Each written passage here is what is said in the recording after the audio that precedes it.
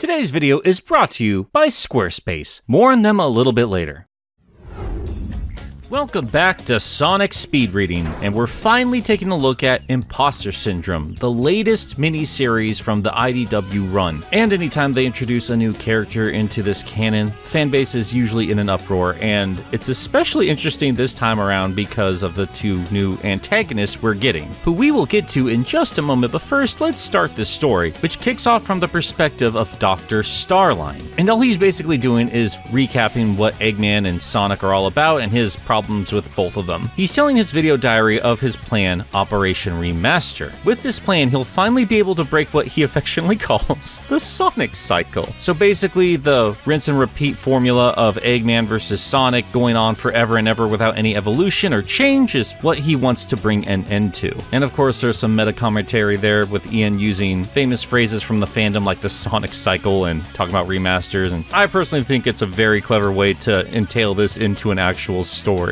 And I have to wonder if this is some kind of a commentary on the fandom feeling like they know what's best for Sonic. I certainly couldn't be blamed for anything like that. But yeah, we'll analyze that a little bit further at the end of the video. For now, let's keep going. If you've been keeping up with the series, or, well, with speed reading, then you already know what Starline's been up to. Taking a first sample from Tails, creating the Tri-Core, analyzing the complex design of Belle's brain. All of it was leading up to the creation of the two mystery creatures that have been hiding in those green vats that we've seen before. The first of these creatures is meant to replicate Sonic, as we see a green streak make its way around an obstacle course. Nothing too dissimilar from what you'd see in a level of one of the Sonic games, even taking out Egg Pawns and that lumberjack mini-boss from Sonic and Knuckles. This is Surge the Tenric, a vicious, violent, and volatile creature with all the speed of Sonic, all of it powered and amplified by electric abilities, and I have to wonder if this is a nod to movie Sonic. But while she is meant to replace Sonic flat out, Starline does admit there are a lot of other flaws to Sonic's core design, as he sees him as some sort of a project to analyze. One of Sonic's weaknesses is the need for an analytical balance, and that comes in the form of Kitsunami, the sad, submissive clone of Tails the Fox. And as you can see, he has a lot of hydro manipulation powers. So yes, obviously these two are meant to be evil versions of Sonic and Tails. And you can see some similar dynamics, but they are different enough that they are their own characters. And golly, you have to wonder if that is also a meta commentary for something else that's rather notorious when it comes to Sonic comics. Anyway, Surge completes the course, quite proud of herself, but instead of being met with praise, Starline tells her that she left Kit behind.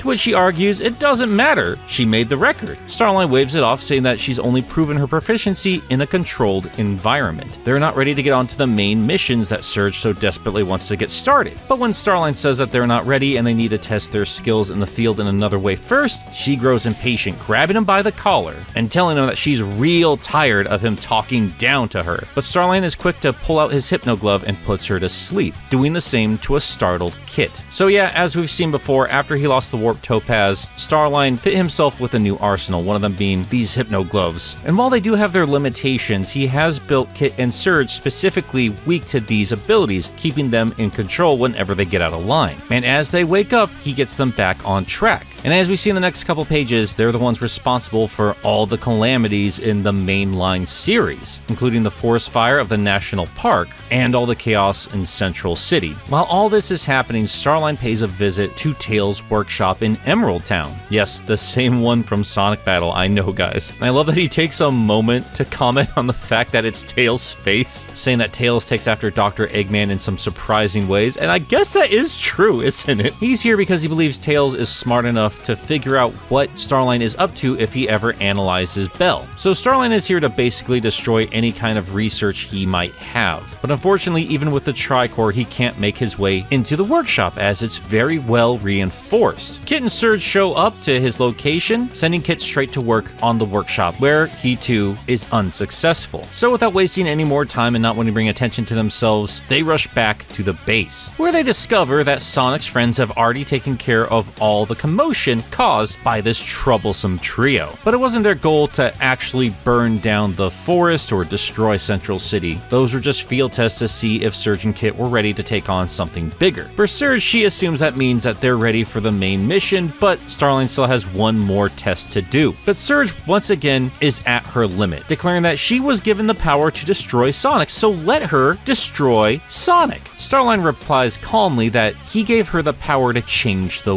world, but it will only work if they follow his plan. So before they take care of Sonic, they first must remove Dr. Eggman from play, and they can only do that once they strip him of his support. But before they do any of that, they must test out a bypass algorithm that Starline has created on a remote base. The next couple pages are really only here to show off the dynamic between the three. The impatient Surge wanting to jump in head first and just get to what they were meant to do, Kit quietly recommending that they play things safe only to get yelled at, and Starline quickly pointing out how Surge's headstrong attack could go wrong in so many different kinds of ways. Surge continues to yell at Kit, who just apologizes, which just makes Surge yell at him even more, telling him to stop cringing. They won't be able to take out Sonic if he's acting like a weakling, to which Kit once again apologizes. And the poor little blue boy is just at his limit. He just breaks down crying as Surge yells at him, asking, "Why do you even want to help me?" To which Kit responds with tears in his eyes, "I don't know." And that surprisingly distracts the temper of Surge, as she realizes she's not sure why she wants any of this either. She's never even met Sonic, at least she doesn't think she has, and it leads the two of them to begin questioning what they're even doing. Kit asks her, "Do you still want to destroy him?" Surge tells him, "Yeah," but she's not sure why. And without an answer, she turns the question back onto Kit, and he just says that he wants whatever she wants. To which Surge asks, "Why?" And after a pause, all Kit can say is, once again, he doesn't know. At this point, Starline, bored, just raises up his hand and reboots, shutting them both down. As per usual, he begins to talk to himself, a little frustrated. He thought keeping things simple would make things easier, then questions if he should build up a fake backstory for them, and while he's questioning all this, Surge gets back up, wanting to know what he did to her. At this point, Starline shoves the Hypno-Glove directly in her face until she collapses completely, with Starline looking a bit unnerved. This might be the first hint that maybe she's becoming resistant to these powers. He then makes his thoughts internal, not risking to speak out loud once again. And he says something rather interesting here. He had used Bell's base code to write personalities for Surge and Kit, and in turn he expected some more stability and control. There's something different about Surge and Kit when compared to the likes of Bell, and obviously we can tell that simply by the fact that they are organic creatures. Whatever the case is, Starline has invested too much to start all over. He's just gonna have to be a little more careful going forward. He believes once he puts them onto their primary objectives, things should even out. So it's time to get the ball rolling. He wakes the two of them up with some BS story about them glitching and showing them a lot more fatherly love than he ever has before. And you might also notice that Surge has been messing with her ear this entire issue as well. I wonder if that's going to come back into play. Anyway, Surge asks confused about what is going on with this glitching, to which Starline says that yeah, we got into a heated argument which overloaded their upgrades, and basically just gaslights Surge, saying that it was her idea to do one more test. And with Starline acting apologetic, he says that he was wrong and he agrees that they should do one more test. Surge looks confused but says that sounds about right. And with that, this brings a close to part 1.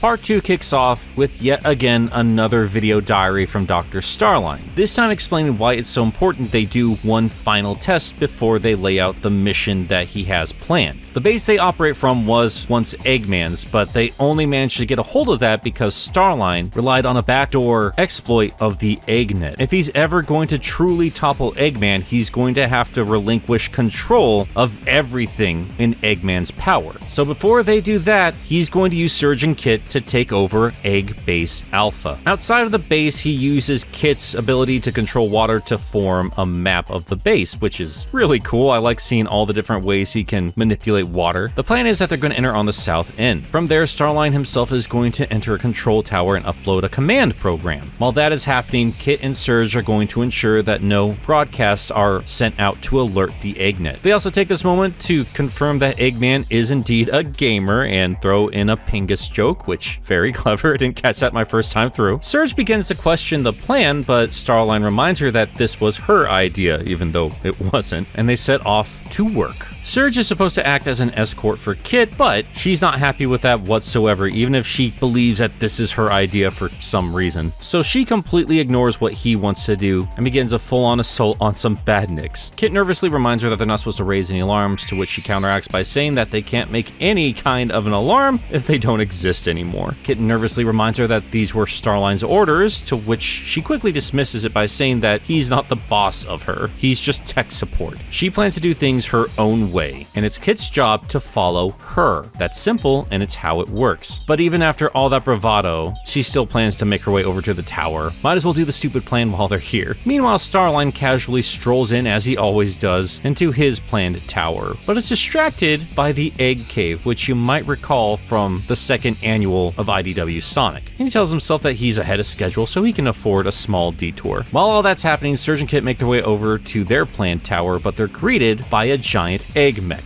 She tells Kit to take care of the tower while she tackles the boss. We turn our attention back over to Starline, admiring all the junk in the egg cave, including old school badniks and some of the Sonic action figures we saw in that annual. And while he reminisces of a simpler time, he turns his attention over to the mechanical Starline action figure. A little reminder of how disposable Starline was to the good doctor. And once again, we see Starline's true goal here. Yes, he does plan to supplant the doctor, but he's still desperate for his own admiration, even though he ironically can't give it to Surge and Kit himself. The comic turns his attention back to Surge and Kit, with the little water fox believing that Surge has been crushed, which causes him to freak out and show off the full potential of his water powers. As it turns out, she is just fine, and they finally take down the big bot, but unfortunately they find themselves surrounded by a bunch of badniks. But before they start their attack, the badniks applaud them. As it turns out, Starline had succeeded, and now he has full control over the base and all of its badniks. And when they finally all meet up again, Starline finally praises the two of them for all of their great work. The override was a success, no alarms were triggered, the plan went flawlessly. It's now time to begin the master plan, after a wardrobe change, as Starline realizes that Surge is a little bit messed up. And while Kit shakily tries to explain, Surge quickly jumps in, saying that she was a little careless, and that Kit was a big help. So yeah, as toxic as their relationship seemed to be at the start of the story, it looks like these two are finally truly bonding. After Starline dismisses the two, Surge takes Kit over to a room without any cameras or any mics, and the two of them should be able to detect that with their abilities. As it turns out, while Surge seems to be doing all of Starline's bidding unquestioningly, she's actually been showing a little bit of restraint. Things aren't adding up to her, and she thinks that Starline's behind all of it. And now that she knows that she can truly trust Kit, she is counting on him to help sort out what's actually happening. So while Starline readies his master plan, Surge and Kit concoct their own secondary one behind Starline's back. And that is where part 2 ends.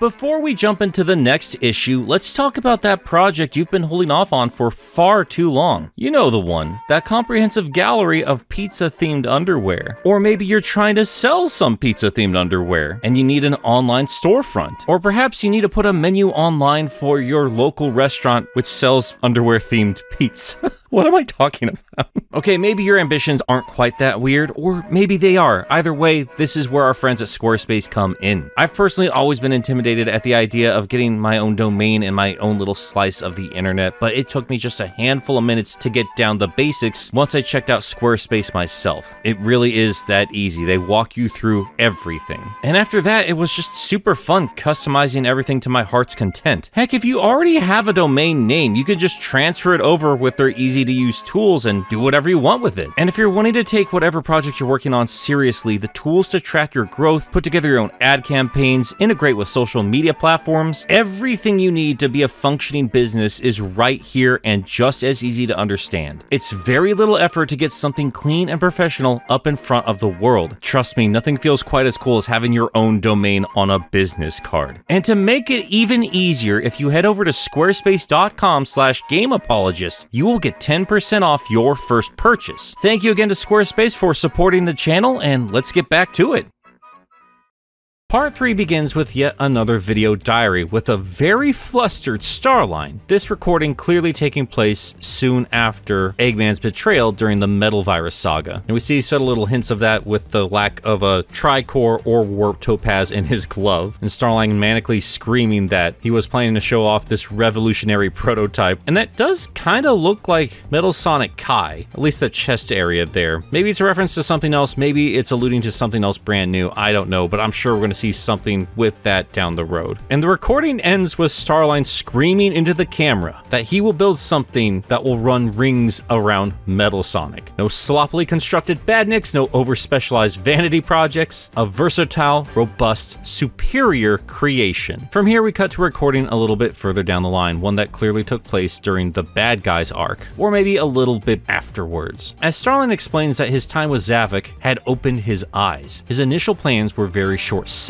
All the power and obedience of a machine means nothing in the chaotic and unpredictable world that he is trying to control. He needs the will and ingenuity of a living being. So yeah, again, if you go back to Bad Guys and remember that conversation he had with Zavok, you can understand where he found this inspiration. And this page ends in quite the twisted way, as Eggman has said he spent all his time inserting animals into robots when the true solution was the other way around, leading to the reveal of Kit and Surge in the green gooey vats. I think this is actually the very first time we got confirmation that those two were in those glowing tubes. I mean, we kind of figured up to this point, but yeah, obviously these two are in a lot of pain. We cut over to the present and we realize that it's actually Kit and Surge that have been watching these video files. So once again, Starline is screwing himself over by recording all of his thoughts and leaving his allies to discover it for themselves. This is literally why his plans fell apart during Bad Guys, and he has not learned anything. But so far, this isn't anything really damning for Surge and Kit. They understand that they are created creatures. They keep watching video files with Starline explaining the purpose of everything he's been tracking down in the comics. So the fur of Tails, the coat of Bell. As it turns out, Starline didn't want to just recreate the free will that Bell has. He wanted the ability to control them without them actually realizing it. And this is where Kit and Surge realize they are susceptible to his hypnotic abilities. And this is where things get truly twisted, as the next video files show hypnotherapy sessions with Surge and Kit, implanting their simple desires of destroying Sonic, and in Kit's case, devoting himself completely to Surge. On top of all that, we see a lot of footage of the two of them failing quite a bit. I think it is kind of alluding to them maybe not potentially dying, as they explain that they are quite resilient with their upgrades, but at the very least there's a lot of psychological trauma from all the tests he's put them through. And since he can't erase their memories completely, as it would kill the point of the trials if they never actually learn and memorize anything, he instead revives them and suppresses and edits their memories. So yeah, again, this is a kid's comic. They can't flat out say that these characters are getting murdered over and over again, but it is kind of treating them like lives, you know, like he's treating them like actual video game characters, and he's just playing a game of Sonic the Hedgehog, where Sonic never actually dies, but you can still lose a life. And when you think about it in those terms, it can be quite traumatic and terrifying. Man, we have a lot to take apart with these characters. This is fascinating. But here's the real kicker. Here's the actual terrifying part for Surge and Kit. She realizes that they are cyborgs. Sure, he has implanted upgrades and other things inside of them, but he didn't make them from scratch. That means that they had their own lives and personalities prior to Starline.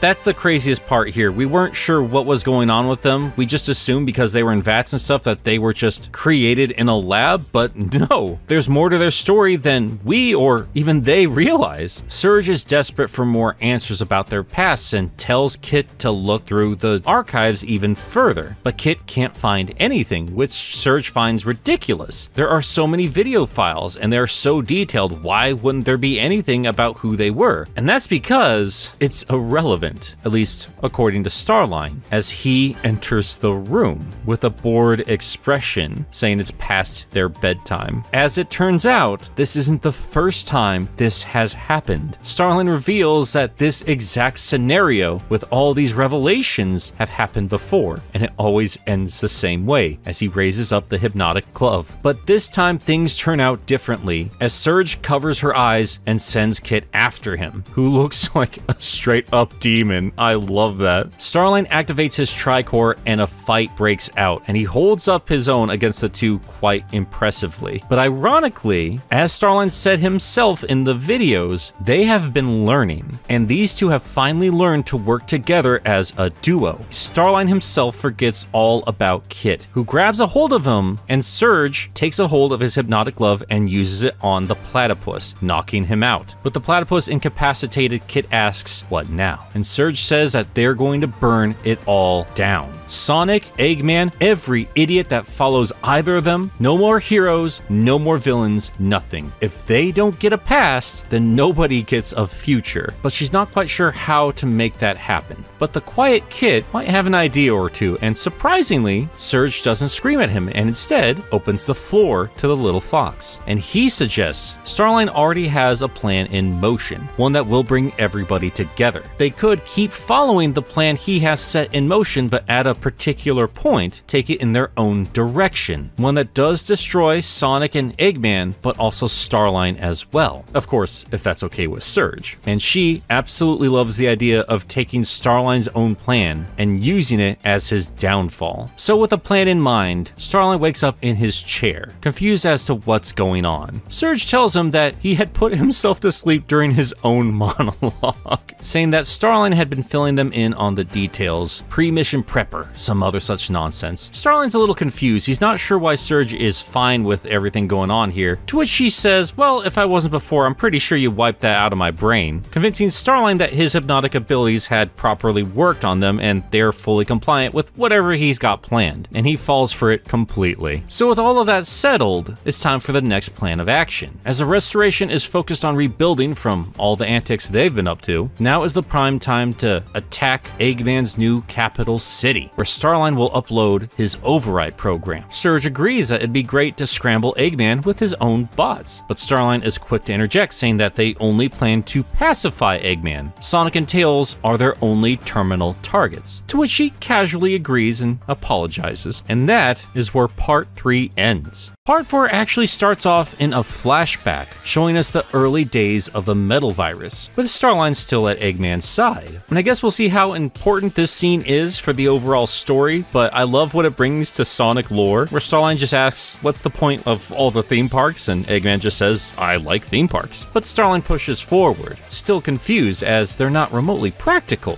They could be using those resources for something else. And Eggman says, "I don't settle for the world as it is. He's going to make it what he wants it to be. And if he wants his enemies' last moments to be carousel music and the smell of petroleum-based cotton candy, well, he's gonna make it happen." This is still early on before Starline found everything Eggman did impractical, so he's just gobbling all this stuff up. And we cut to the present. While Starline isn't the type to build theme parks, the overall message is still important to him. He plans to make the world in his own image. It is finally time for Starline to set his master plan into action. The beginning of a new era where he controls the narrative. He will guide the world and its people out of their complacency. And with that, they launch their attack on Eggman's capital city, smashing through a bunch of classic badniks, making short work of some larger mechs, and just, yeah, a lot of lovely callbacks to Sonic Heroes and other games of the past here. The plan isn't stealth, at least not for Kit and Surge. They need to draw all the attention to the two of them while Starline goes and uploads his override algorithm. And they do just that, as we cut over to Eggman, as well as Orbot and Cubot, and they quickly address that, yeah, they have spent quite a long time away from them if you recall back from issue 40. Not super important, just I like that they're keeping the canon in check here. Anyway, yeah, they quickly get reports from the city that Surge and Kit are attacking. This leaves Eggman utterly confused, as the reports sounded like Sonic and Tails were causing a mess. He has no idea who these two are. Doesn't really matter either way to Eggman. Point is, they're wrecking his stuff. So he sends Metal Sonic out to take care of them. And here we have a fun fight between Surge and Metal. And as powerful as Surge has proven herself so far in this narrative, it becomes pretty clear pretty quickly that she can't take Metal, as he dodges every one of her attacks and dishes out some pretty serious damage. But with the newfound teamwork between these two, Kit manages to trap the infamous robot in a sphere of water, while Surge overloads him with electricity, bringing the fight to an end. With Metal out of the picture, Starline makes his move and finally reveals himself to Eggman, and at the same time sending out his command override override to every single one of his badniks, as we see them respond to the signals from all around the world, including the little Motobug, which we did see happen in issue 49, as well as Orbot and Cubot, who are quickly overpowered by Eggman. But Eggman doesn't look impressed and opens an escape chute, while Starline makes his way over to Eggman's command chamber, taking his seat at the overthrown top of the Eggman Empire. Everything is now in place for Starline to take over the world. That is until he finds out that Eggman had somehow managed to escape into his memorial garage. But Starline's not worried about it. Even if he is in a garage full of outdated mechs, he'll take command of them whenever Eggman brings them online. But Eggman is no idiot, as he hops into a mech with an offline boot up, meaning he has full manual control of his robot, so it's going to be fun to see how he responds to Starline's assault. And while Starline sends the badniks out into the world, Kit and Surge just wait for Sonic and Tails. And once they're taken care of, they will turn their attention over to Dr. Starline. And that is where the story ends.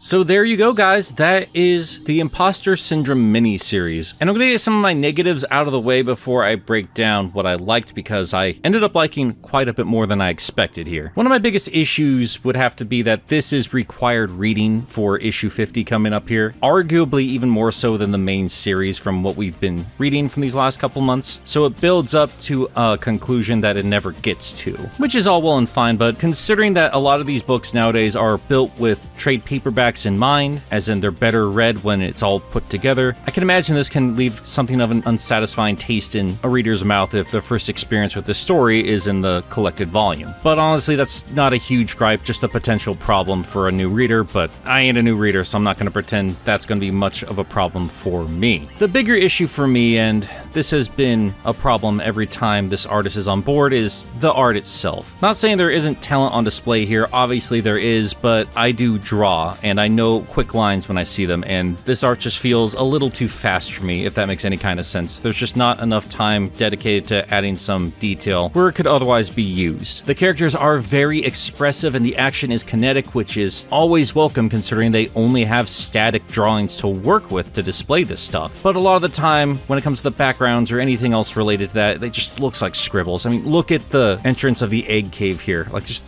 no effort in that sign whatsoever. Granted, this is still a massive step up from the worst of the Archie books, but all the same, I do expect a little bit better when it comes to IDW Sonic. I suppose that is a good problem to have, but it is just something that did distract me. All that said though, once again, I am very impressed with the unique characters brought in from this particular series, because yet again, this is where you can get really complicated and interesting personalities, where you otherwise can't find in the more static game characters. And I have to admit, I ended up liking Surge and Kit far more than I expected. Part of me felt like Surge was just a big FU to Ken Penders, because he spends all of his time on Twitter just talking about the Lara Sue Chronicles, or how he owns Surge, or any of these other Archie characters, which I guess is in contention now. We'll do more research on that. And if you're not aware of that, Scourge is a green anti-Sonic from the Archie series. And the only reason that Ken would have any ownership over that is because he first penned the storyline of Evil Sonic way back in the day. That was all there really was to the character, just an evil version of the hero, which is nothing new in fiction, but Ken was the first to craft that story and build up that background for said character, and in turn could make the argument that Evil Sonic was his own separate character from Sonic. But yeah, Ken left the book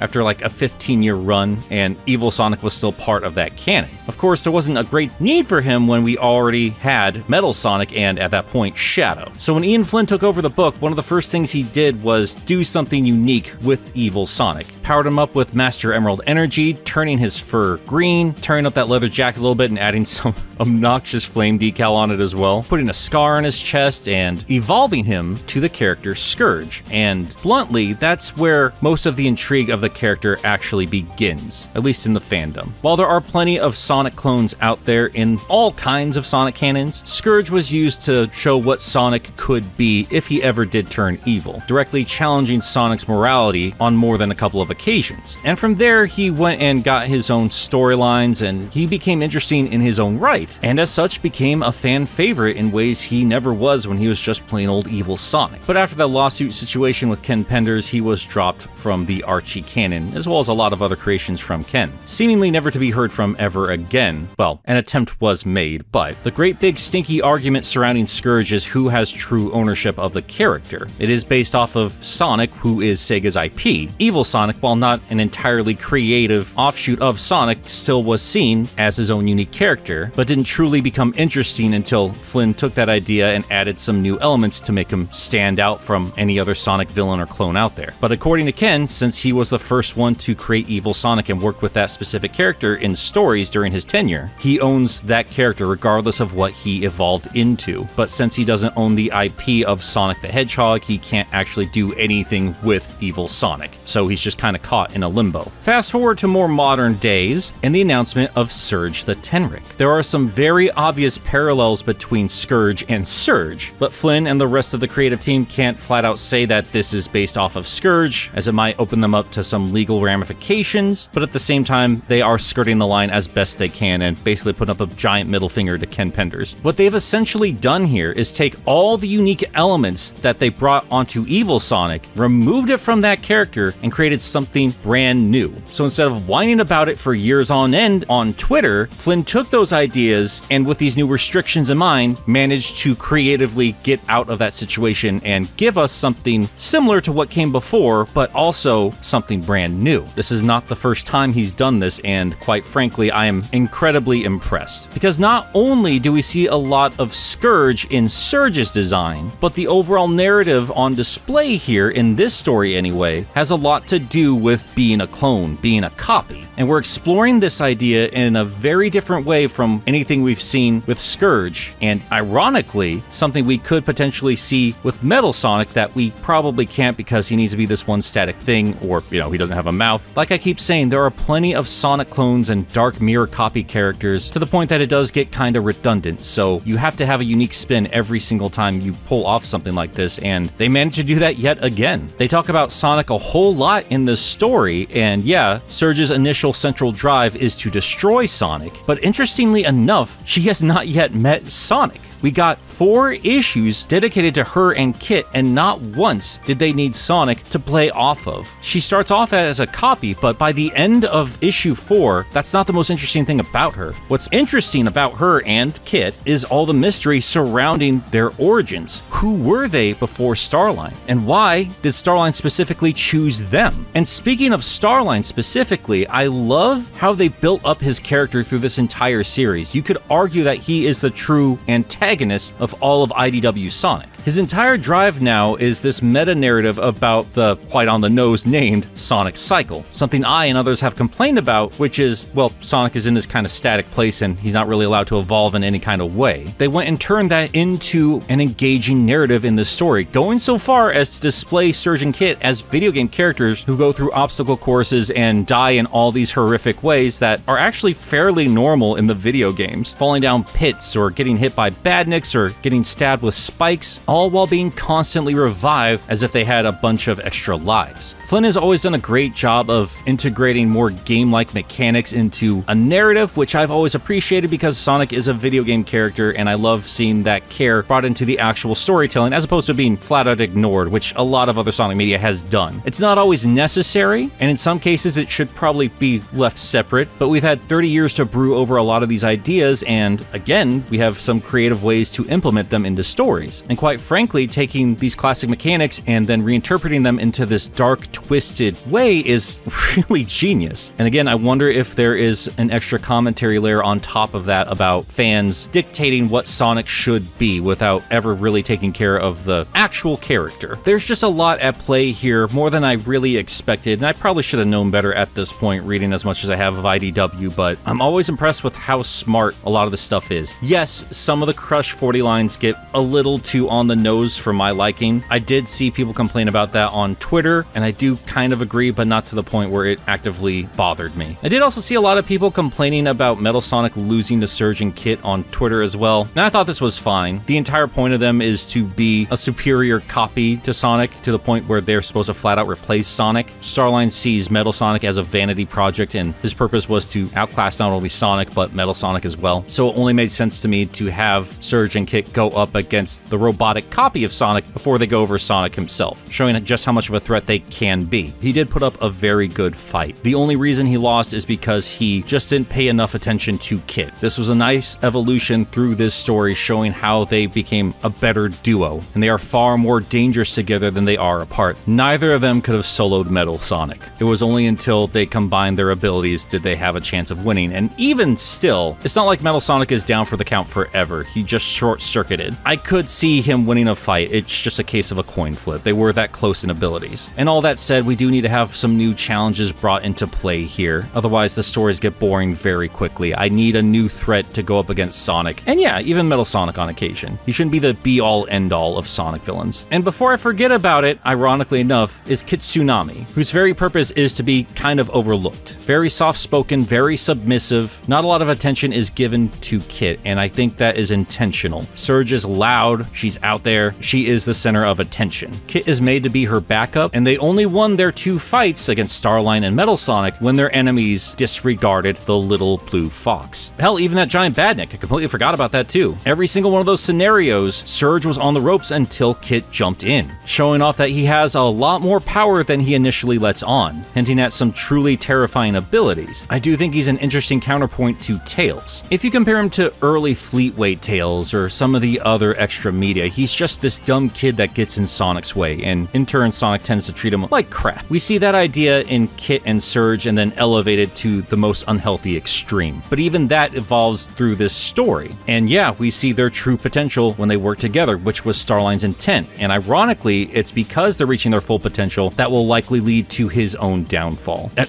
another little thing I just thought about too. I was kind of rolling my eyes for a little bit here because they were repeating a lot of the same story beats from Bad Guys. Basically, they go and invade a base, but it's not the actual base they care about, so they're going to go and invade a secondary base. But before that happens, Starline's allies discover his video diaries, therefore ruining the plan. But I love that they subverted that by showing that Starline has been through this particular process with the 2 of them before and is just kind of bored of it at this point. I do think it's a little bit silly that he has not upped his security measures or just flat out deleted the video files, but it could be argued that is Starline's arrogance once again on display. He just thinks so little of his creations that he doesn't really care if they discover what they're about, because he's just going to reboot them anyway. And honestly, this twisted platypus probably enjoys watching this all play out and asserting his control over them. Like, he is a genuinely evil character, and he is so fascinating. I love the crap out of him. But yeah, that's enough rambling for now. It was nice to see Flynn's 3 glitch characters finally come into reality in some form or fashion, and I really liked how they all played off each other. It's a shame that that had to wrap up so early. Maybe they will become a proper trio in the future, or maybe not. Every time it seems like Starline is about to build a proper relationship that is fun to read through, he does something to screw it up. All the same, it did the trick. I'm properly excited for issue 50, and I can't wait to look into that. And of course, we're gonna have to look at Scourge a little bit more thoroughly, and Surge and Kit when we have a little bit more of their backstory in hand. But as drawn out as it could have been between the months here, this is a very solid start for these 2 characters, and I'm looking forward to see what's next. All of that said, I want to thank everybody for sticking through this whole video. I'm very sorry it's been a while since I've been uploading, but the drought is now over. I've been overworking myself a little bit, both with the Mecha March Madness from a couple months ago and, well, just outside factors. So I appreciate your patience, and an extra special thank you to all the patrons who've been supporting me this whole time. And let me shout out the Turtleoid Warrior tier, who include Kyle Winter, Cirrus the Skeptic, Joseph Duncan Sonic 2 Blue, John, Josh Strider, Kitsy Monroe, Faison Razul, Xanderoni the Painter, Trey Nobles, Hatsworth, Ginger Bob, Nick S, Tristan Trapp, Meekers, Dun Dun, Miles the Prower, Jeremy Singer, Mr. Boojay, World's Greatest Bard, Rain, Sam Webster, Dwight Graham, Fish Flop, Lucas Lipker, The Bad Pal, Orange,